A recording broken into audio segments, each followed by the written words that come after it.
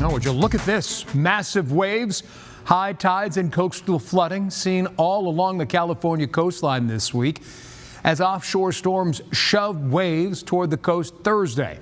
People in Santa Cruz County were urged to evacuate, and in the city of Ventura, security video captures the moment a rogue wave crashes into a beach barrier, wiping out several bystanders. We said the onlookers were washed about 30 to 50 yards down the street, and at least 8 people had to be sent to the hospital, despite warnings of dangerous surf, light threatening rip currents and coastal flooding.